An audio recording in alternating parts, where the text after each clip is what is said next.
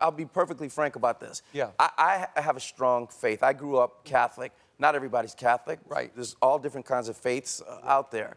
But faith is something that we talk about a lot on the show.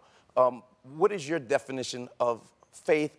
Do you think that the millennials have it like some older people? Do you think it's dwindling away in the new generation? Oh, I don't think it's dwindling away. I think it's, in my opinion, it's stronger than it's ever been. Mm-hmm. And faith, to me, faith, the definition is trust, confidence, belief.